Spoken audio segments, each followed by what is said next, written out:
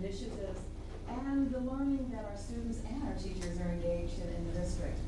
I've asked Dr. Wil Parker to join us today to speak on the whole idea of improving student learning by asking more questions and facilitating that kind of in-depth.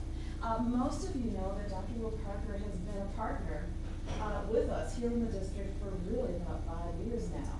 And Dr. Parker has been a very important component of the work that we have been doing in the district as it relates to differentiation, as it relates to the whole movement of the National Board for Professional Teaching Standards core propositions and what it means to be an accomplished teacher.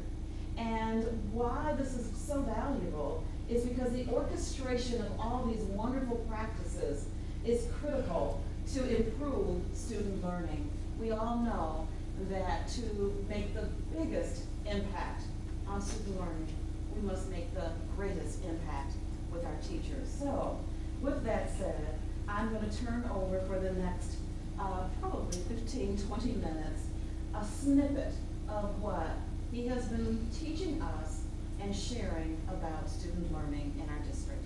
Dr. Wil Parker.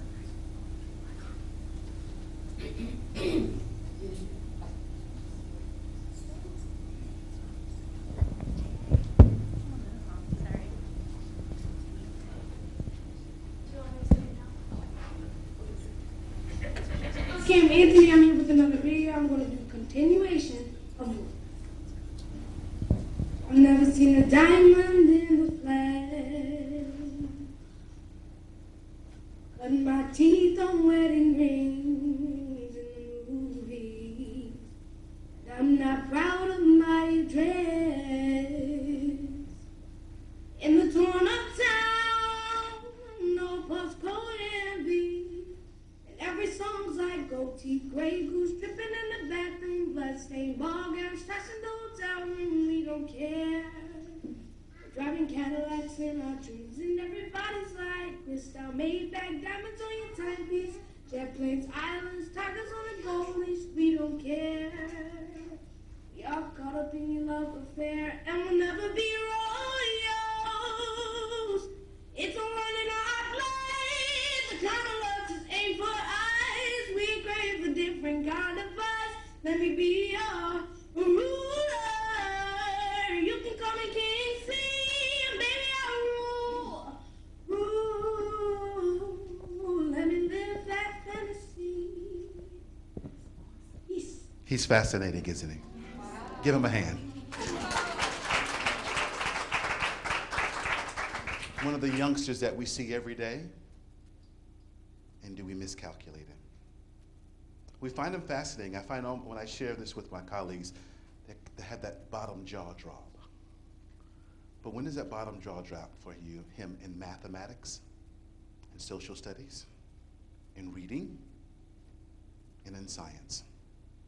If a child can listen to a tune, and as those of us who are musicians in the room, and sing on pitch, know the intervals, expressively know the words, that's a mathematician. If that child can also know the meanings of those words and relate them to himself, that's a sociologist. But yet we don't spend enough time finding this child fascinating. So to improve learning and to look at what we're doing today, I want to ask you some questions.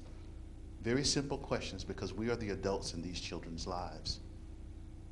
You have that child in your classroom, but you must figure out how to get to where he is right now. Because quite often, it's not that we can't find children fascinating, it's just that we're not sure what to do with the questions that are running in our heads when we see those children. You see these questions before, and you deal with these questions on a daily basis. How do we help students have a better opportunity in our classrooms? How do we help them to move forward? How do we help children who are always behind and trying to catch up and have been disconnected between learning and teaching?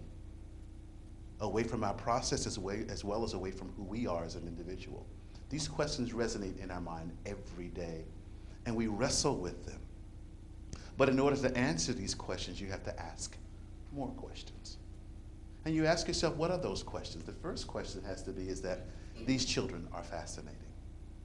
You know those faces. You've seen those faces, and you know those faces very well. They may be some of your students. Actually, these are some of your students. And what's most important is that we need to find them fascinating on your watch. Quite often when I deal with teachers around the country, when they say to me that the child can't do, and I ask the very next question, what would you do if that was your child? How would you teach it then? So the idea is that we have to find another level of care and another level of understanding that says that we must see our children as fascinating. You say, Parker, fascinating. What does that mean? Take a pick. Every word there that you see has a compelling place for children. Every subject that you teach, you must find out where it reaches that child in that place. Enthralling, engaging. We use that word all the time. Is your classroom engaging? Are the kids connected? But these are the words you should look for when you're talking about what you're teaching. Not how well they're on task or completing a task, but how deeply are they committed to those individuals. You saw the young man singing. He was committed to those words. His body started to move. He knew when to swell and when to soar. That's what you want them to do with your language. Because if you think about it, when you teach the subject that you care about the most, that's how you feel. Like he was singing. My literature teachers out here, I know what it means you to get a kid to read and then get those words right. My math teachers, you know that computation is really, really difficult. But when they're committed to it and they can relate to it, that's when they're getting it done. So it's about seeing themselves in that very different way. So these words here will help us. Choose one. Take it with you today and start tomorrow to say that I'm going to find every child spellbounding. I'm going to find every child enthralling. And those are words that go on your word board. Not the ones that are the usual suspects. These are unusual suspects because you want the children to develop a sense of knowing about themselves. Once he can see himself as enthralling, he becomes, or she becomes, an incredible student for you. So with that said, we go to the basis of what I want to share with you today. It's about the behaviors of adults and the thinking of adults that creates a mindset. And a mindset kind of shifts your behavior. A mindset will tell you how to respond and how not to respond. A mindset will tell you how much risk you will take when dealing with a group of children, or how much risk you won't take, because you don't want to set them up for failure. But when you lose the ability to test the risk that a child can take, you set him up for future failure because you haven't given him the ability to unpack what's in front of him. Think about the gifted children that we work with every day. They have the ability to unpack unknown data in a way that's really fascinating. But when our little kids who, one of as my vocalist here, when he sees a math problem, he sees the difficulty in the math problem, not the ability to unpack it so that it makes relationships to who he is. Not understanding intervals are nothing but fractions. Not understanding that the beats are what we call equivalent fractions, but understanding it in a way that makes sense for this child. And it's about us looking at these questions that make sense for us. So once we move from teacher behavior, and in that behavior, right, wrong, or indifferent, it instantly creates a student response. But what we're hoping that the student response is that it's going to help children to make meaning, create relationships, and bring connections together. Because that's what the big idea is about. Not what do you know and what you can do. What relationships can be made from what I've taught you? When can I use it again? And when is it important for me? Those are the big responses you want from children. And then and only then do you ask, what is the evidence of student learning? Because once a child has made a response that shows meaning to him, it is no longer about the right answer. It's about how you take that information and use it differently. It's kind of like innovation. You want kids to be innovative in their thinking. What is the profile of an excellent third grader here in your district? What is the profile of an excellent 11th grader in your district? And the first thing should be that that learner is fascinating. Because of the complexities of their lives, because of the things that's going on in their lives, they bring a sense of ownness and oneness to themselves that makes sense for them. And some of you all fight every day to bring that picture to view for those children. And we have to help all of our colleagues fight that hard. But we can't bring that to the table if we're not asking the right questions. questions. You say asking the right questions. We haven't even shared what those questions are yet. But we have to get ourselves on a path where we know that our behavior is going to create a response in a child that will promote learning. And you have to say that learning looks like engagement, ownership, accountability, freedom to express. That's what our vocalist was doing. He had ownership of that song. He understood what it meant. He had the freedom to express. He chose when to take a breath. He didn't care what the music said. And he also had an engagement that engaged you. So the key is that when children can do that in classrooms or outside of classrooms, when do we give them an opportunity to do that in classrooms? How often do you think his teacher will let him do that? Not to entertain, but to show that he can actually bring every subject to fruition with his thinking, with his acting, with his ability to see. And a lot of times, when you see children in what I call urban settings, we only call them urban because of their complexities in their lives. They come with a lot of talent. That's how they keep their time going. When you talk to children who are in areas, they have a lot of time to develop their talent. And if your talent hasn't replicated itself or transcended itself into learning, you haven't tapped into that child. Because quite often, and as we do the research and show it, children of color, young children of color, are always pushed into athleticism. Not to that it's a place where you're not going to be happy where you are, but there must be a thinker along with that talent. That's what coaches do. They put thinking with talent. In our classrooms, we're devoid of talent. We just want to know how you're going to get the right answer. But you have to figure out what their talent is to push them to get to that place. That's what shows up in that last column. That student learning, that ability to engage himself so that my talent shows up as well as the ability to engage myself in content. With that said, what's most important is that it's about accomplished teaching. It is the mindset of an adult that says that I will do everything possible to push a child to have a productive life. And that productive life may not look like what it looks like for my children or children in my neighborhood, but what it looks like for that child. And you have to develop that ability for that child to see himself as fascinating in that process. We use the word accomplished in front of teaching because when you think of accomplished, you think of someone who's done something very well, done it for a long time, has done all the things. An accomplished musician has sung all the possible music that they can sing, an accomplished pianist, an accomplished athlete, an accomplished actor. But an accomplished teacher knows what to do with a child when he or she is in a position to push him further.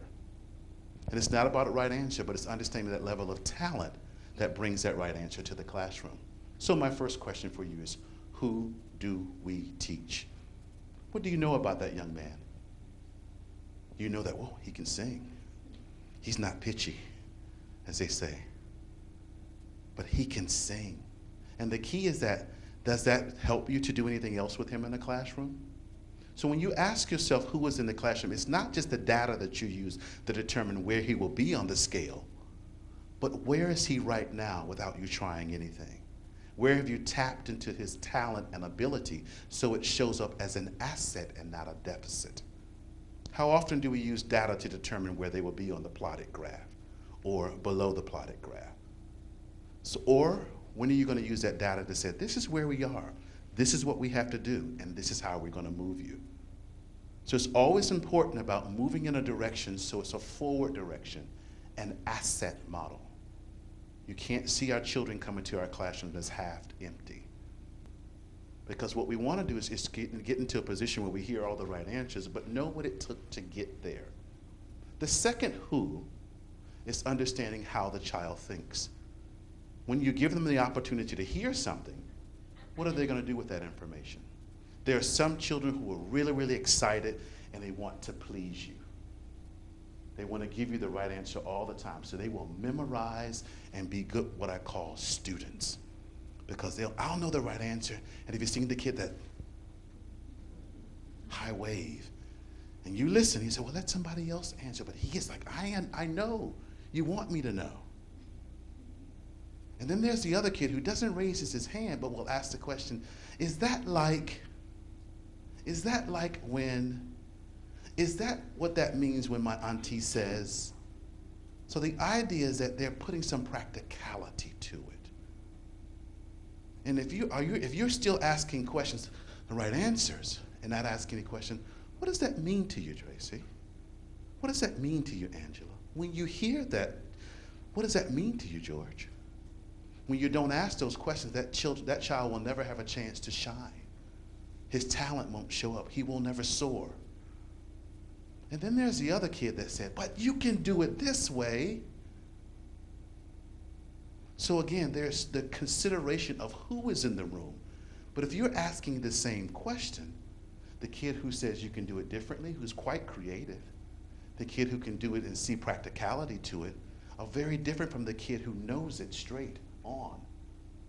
But we continue to ask the questions that do what? That straight on question. Think about it. If you were a wonderful singer or a ballerina and no one ever talked about music and ballet in front of you, you'd hide your talent. And all they talked about was engineering. It wouldn't fascinate you. You wouldn't show up and soar. We need to spend more time understanding who is in the room and what do we do with that who. Make sense? It's really important if we don't spend the time asking those questions. And we only ask a few questions today. So when you go back to your places, you go back to your classroom, spend the animated time. And I say animated time because you're going to have to wake kids up. What don't I know about you? Tell me if we were doing this, what would make it easier for you to connect with? You have to ask the questions you think you know the answers to. And you have to ask the questions people think you shouldn't ask. You have to care more than people think you should care. Because sometimes the data we collect says, I can't do this right now. That's when you must do it. Because that's the opportunity that's going to be missed if you don't make that sense.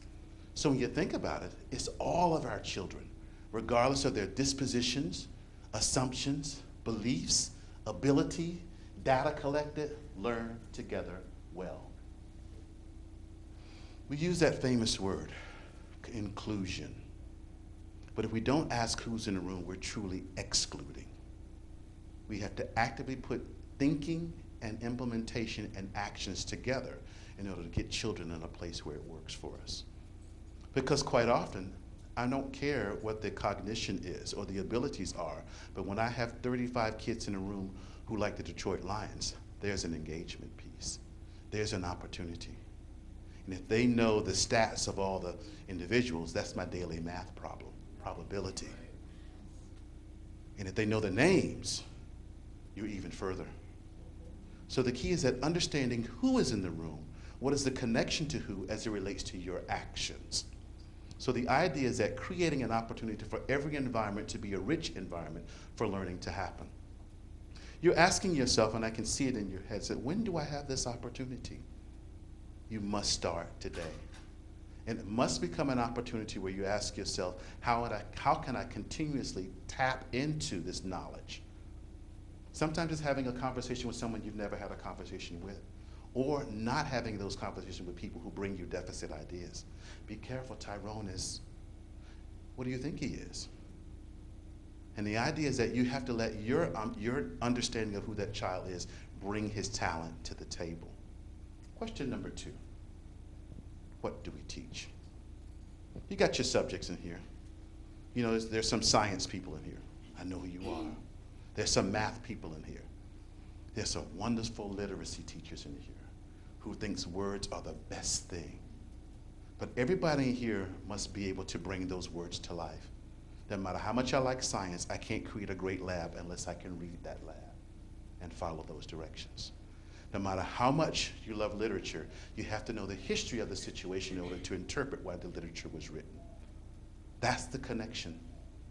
So the idea is not necessarily the data you want them to give back to you so that you know that they're right.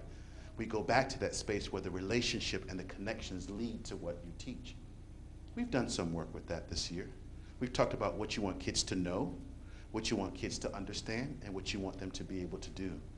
And we spend an inordinate amount of time looking at that big centerpiece, that understanding. Everything connects to that understanding. What you want kids to know and be able to do are only a reflection of what you want them to understand. What you want them to understand they can talk about for the rest of their lives. They'll make that connection every time it shows up in front of them. But if we don't spend the time figuring out what that is at the beginning of our teaching so they can grasp onto that, they're looking for right answers. And if that child has never had the right answers before in his life, he or she will think that those right answers will never show up on my paper. Quite often when we start to talk about assessment, I work with teachers and they'll say, how many, raise your hand if you got them all right. All right. And then there's Daquan in the back of the room who knows that he hasn't gotten any right. Are you going to stand there and go through the list? When you see teachers do this, ask them, is this the best way to determine whether or not a child is connected or not? It's important for us to take those connections and make sense of it. Because what we want to do is this thinking that makes sense for us. So the idea of what we teach has to have a better grounding in what we want children to know for a lifetime. When you know something, you can repeat it. When you do something, you can replicate it, probably more than once. But when you understand something, you can talk to other people about it. And at the same time, share what you can do. What you want children to do is to have an opinion about what they know, not the right answer. I'm asking my teachers now, once they give you the right answers, say why. How so? Is that true? And it's nothing but an extension of the same question you've been asking, because that kid doesn't want to stop talking anyway. How often have you been in a room and they ask for brainstorming? You're not sure how to stop that process, particularly in kindergarten. Oh, yeah, no. But the idea is that you want that brainstorming to become a connection of how they think. And if you haven't actively put that activity or that implementation in a place, that brainstorming becomes an opportunity for children to become stifled. Again, every child is gifted, but you must give him the opportunity to see himself as fascinating in order to make that happen. So the whole what piece becomes a connection to who and a connection to how.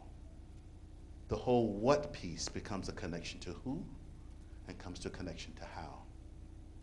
If we're teaching children who have no idea about a content of a subject and we're trying to force them to know something without giving them an opportunity to say, what do you already know about this?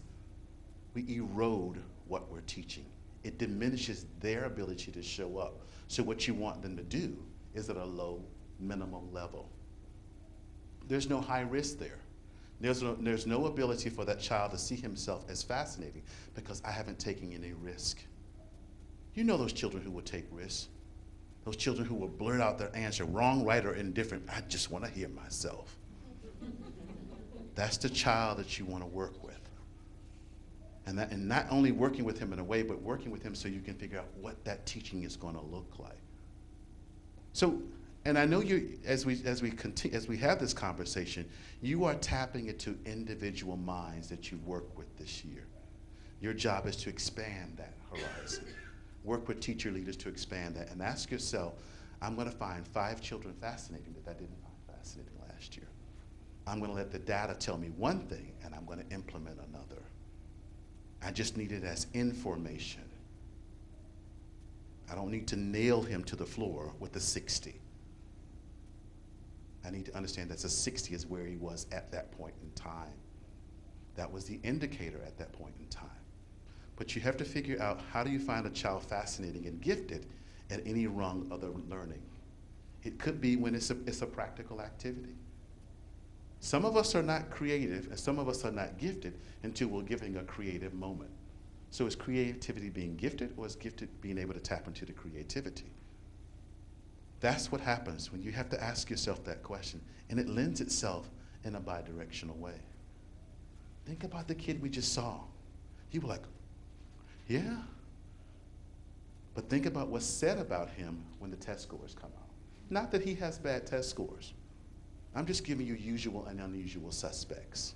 I'm just giving you an opportunity to find something fascinating you didn't see fascinating before. So when you see this kid, you're going to say, oh, I saw you before.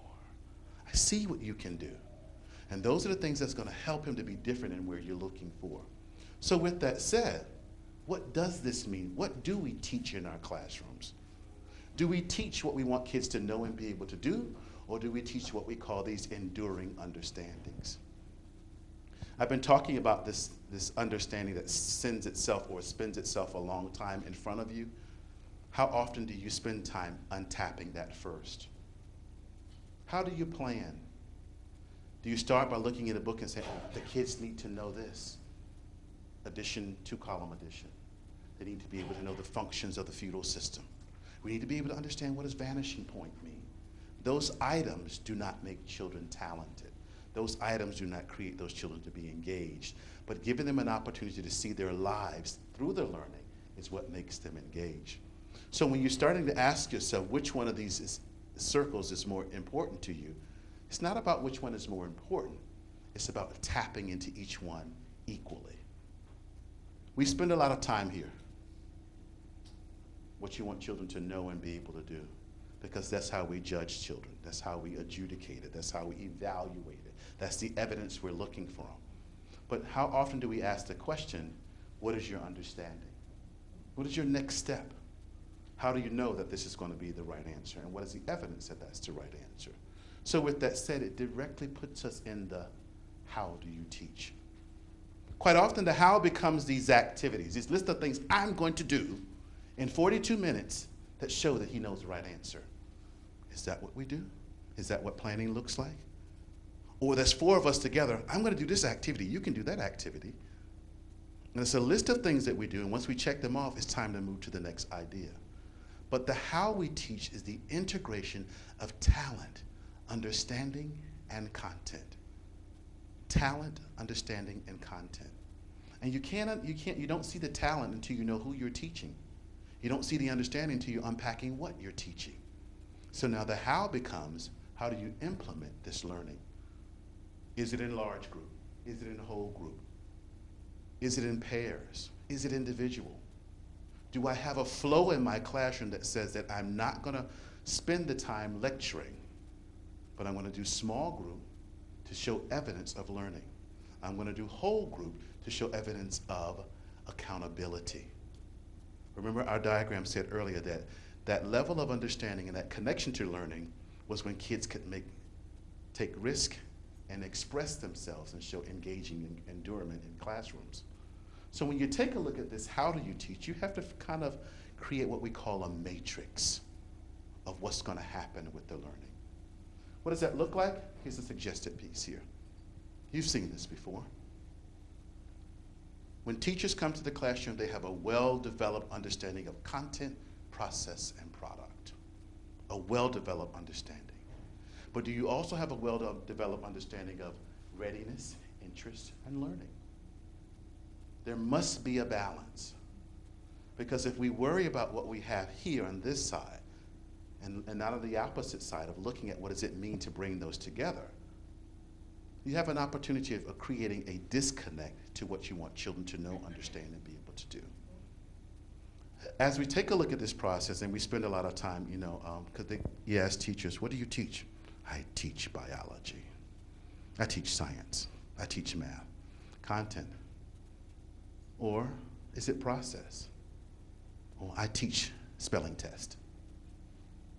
Some of us will say the legislation many years ago was leave no child untested, not leave no child behind. But whatever we called it, whatever we called the legislation, it was an opportunity to peek into the learning. It was an opportunity to peek into the understanding and connect it to where we were going with that. So you should ask yourself, am I going to teach this basically through this content level, but is this content at the readiness level of all of my children? Is this content in a place where children who are creative can get a connection here? Or is this content level in a place where I'm going to process it by small group? I want to be able to give an opportunity for children to shine in this position, but I have to choose the right opportunity to bring this to the table. You just can't say this is differentiated Wednesday. You can actually have the opportunity of creating an opportunity. Oh, have we had that before? So the opportunity is to develop a process that shows a content connection. I was working with a teacher recently in this district, and she had quite a few young men in the room. So the idea was that the sports piece would come out. The connection was, I think, they actually had, even the soap had a little coat that had a jersey on it. But these kids were connected, and the learning was actually connected where they were at that time. So if when you take a look at readiness and you unpack this readiness piece, it's not where the test score says he is. It's his understanding to unpack data without you applying treatment. And then once you learn where that position is, then you apply the treatment. Even your physician, who's a great practitioner, says, what's wrong with you? You know, he doesn't say, if you were just a little bit thinner, we'd have a better patient-doctor relationship. He won't do that. He'll treat you where you are. And the idea is that when we see kids and when they come to us, we teach the children that we have, not the ones we want or not the ones we wish we had. You know, Miss Jones always gets the good kids. Your job is to find your children fascinating. So at some point, that child is a good kid based on what you've decided to do with that child. And then you share that good news. So this how becomes a matrix. And the other piece that makes sense for us is to unpacking the planning. So that planning is what we call connected, intentful, and deliberate. It's not a list of activities that somebody did last year that you're going to replicate. Well, it's not even the list of activities that you did last year that you're going to replicate. Because if you think about it, if your doctor did that, well, I'm going to treat you like I did the last patient. It seemed to work for that patient. But the idea, it must be individual. It must be their level of fascination that you find in a place where you're going to unpack it in a way that makes sense for them. My last question is that what is the evidence of learning? When a child can share with you what he knows and what he can do, there must be a level of expression that's free for him or her to express. Yes, you can decide what kind of assessment it will look like. You can decide if it's a Freyer model. You can decide if it's a completion test. You can decide if it's a long reading assignment with a long writing assignment. But I'm finding teachers looking at children as these opportunities to, no, show me what you can do. And they get excited about that. I watch quite often when teachers say, well, how do you want to interpret it? Show me in a rap. And I was like, does that teacher really know what a rap does? But she'll ask the kid to rap the answer, or he'll ask the kid to rap the answer. The teacher gets fascinated by what she hears, but there's no connection to where that rap should go. Granted, the state test will never have a rap on it, but it will have the ability to take that 5-sentence paragraph and to take it into another level of thinking. So once he's written it down, how does it look in a 5-sentence paragraph that has a topic sentence and a closing sentence? That's when it becomes equitable. That's when it becomes equal for children, because you're starting where the child is. So the level of evidence of learning doesn't look the same for everyone. It comes right back to our diagram here. That level of learning has to be a position where you have to decide, what is it going to look like here? Because quite often when someone comes to your classroom and to identify engagement, is it because all the children are quiet and they're reading? Or is it because all the children are yelling and trying to figure out what the right answer is? Engagement has to be unpacked in a different way for every classroom. As my teacher leaders start to visit other classrooms, you're going to see that's differently. You're going to see that they're doing things very differently, and it's going to be expected to do that in all classrooms. As you start to lead instruction in your room, you're going to start to lead instruction in a very different way, because you have to ask yourself these questions. And when you start to ask yourself these questions, you're going to have to give yourself some answers that's going to cause you to implement in a very different way. If you think back to our vocalist earlier today, he just said, I'm going to share with you a continuation. That means he's done it before. And at the end, he signs off with the high line, peace. I've done my best. I want to share it with you, and there it is. It's up to us to decide how we're going to relish that. Does he now become a leader of a small group because he now has the ability to? But this may be a kid in the room who doesn't want to talk. You got to figure out how to develop that talent. It's a piece of research I'm doing with a friend of mine that we look at, and we ask ourselves, how do children look in one aspect of teaching and when they're seen in another aspect of teaching? We're asking teachers to become more coaches, because there are 3 things that happen in coaching realms where children don't often get in classrooms. They know the outcome. They know what the end result is. In every coaching situation, is to win the pennant. Regardless of what we're doing, we're going to win the pennant. If a child doesn't know at the end of this semester that I need to be 78% and I'm at 68%, if he or she doesn't know that, You haven't informed that, so you can't coach that situation. You're coaching frustration. The other thing is that in a coaching situation, the coach knows what to practice. Everybody doesn't get the same homework. Everybody doesn't take the same homework down to home. So if I'm a kid who can already do my multiplication tables, 2 columns and 3 columns, is that what I'm going to practice at home? You've heard me tell the story. I have a niece who's autistic. She's very good at math. Her teacher found out she could do math very well. What did she do now? She increased the amount of homework. Suddenly, my niece no longer liked mathematics because homework was from 6:15 to 6:45. And at 6:45, it was bath time. But at 6:45, she was still doing math. So she now became disinterested in mathematics, what we thought her talent was. So we have to make sure she has less problems that go deeper so she can think more about what she's doing. The approach is very different. So your opportunity is to spend time unpacking who that child is so you can figure out what to teach. And the idea is that you have to practice very differently. Watch your athletes out here on the field. You have a very robust athletic program here. Everybody's practicing something different because they've been coached to tell them what they need to practice. And believe it or not, when they come back as a team, everybody knows what to do. So have you coached your children individually on their talents so when they come back as a whole group, you can now show them as a team of learners? Think about it. Our children do not have the ability to act as collective learners because we don't treat them as collective learners. How often do you give them a chance to solve a problem as a whole group versus an individual? Sometimes people need to look on while they're doing something. And that's not a bad thing. That's collaboration.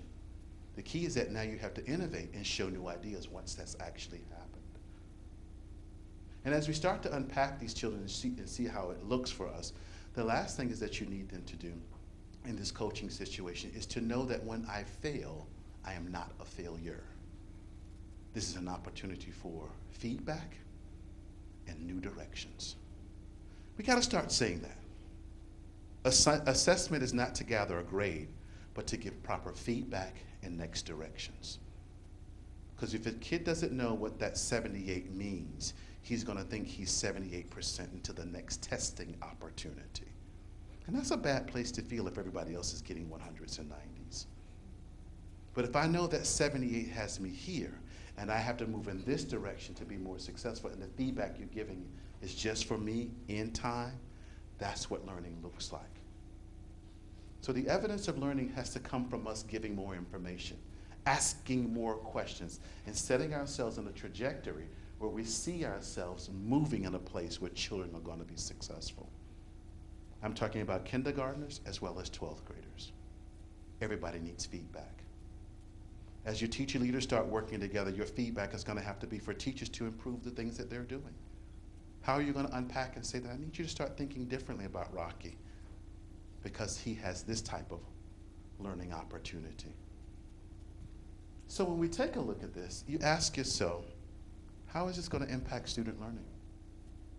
It impacts student learning in a way it becomes more clear. It's like a laser. No longer am I treating sprinkling information and hoping that it will happen.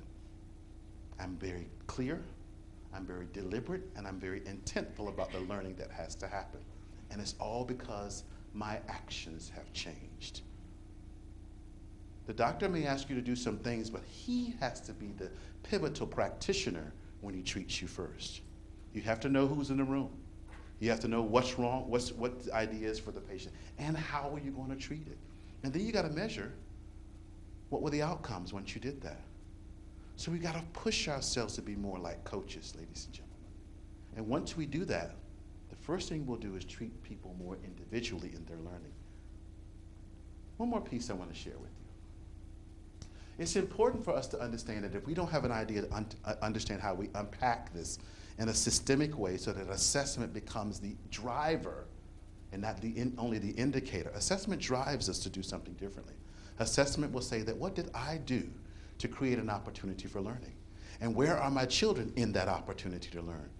Not a collection. One of the smartest children I've ever seen in my life was one of my AP biology students. And he said, Dr. Parker, I'm okay with your teaching. but you collect all my mistakes, average them together, and then tell me how bad I am. When are you going to tell me how good I am? And that was because I was collecting grades. I wasn't giving feedback on assessments. And this kid saw himself as a deficit. He believed that I saw him as a deficit. Fortunately, this child is a very good physician today. Would want him to be my physician if he could.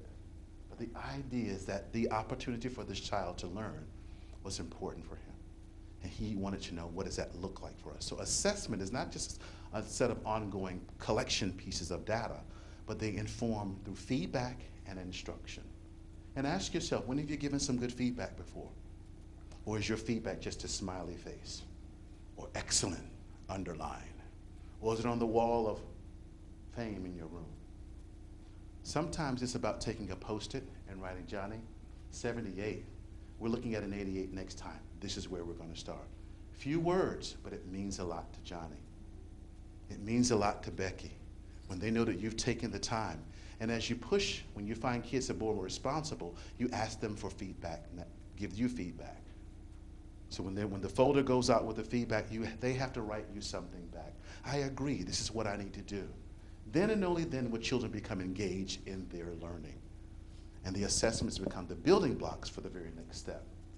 So the new idea today is not to only think about what we want kids to know and be able to do, because once we do that, we've covered it. And when somebody says you've covered it, what do you do with it? There you go. You leave it alone. You move on. That's my permission to move on. But it's actually a third dimension. It is important to know the facts and the skill sets of what you want them to do, but it's also a set of concepts that make the learning real time for children. And then and only then will they become engaged and the knowledge will be retained. Those are the questions we must ask. First, who is in the room? And you must find that who in the room fascinating. On your watch. Don't depend on anybody else telling you, yeah, he's fascinating. But also figure out what you're going to teach so it shows relationships over a period of time. And then figure out how you're going to implement that learning. How do you make it live long in their minds and in their hearts? Our vocalist earlier, that song meant something to him. I'm not even sure if he understood the words, but the emotion that he had, the emotions that he had, it resonated in his heart. And you became more fascinated because you saw how deeper he became in that learning. When does it happen for you in social studies with children? Or is it just the capitals of the states? You have to make the learning relevant to children so that this shows up. And I'm going to leave you with our main, this is where we're going to leave you. Where are you on the continuum? Are you spending time developing your mindset so that you can figure out who's in the room? Are you spending time unpacking the what so we can figure out what the matrix looks like when you're trying to plan? And do you find new ways of providing evidence of learning? Because the easiest question to ask a child is, once he gives you the right answer, is, how so? Hope this was helpful for you. Gave you an opportunity to take a look at new questions. So in order to improve student learning, you have to ask more questions. Thank you very much.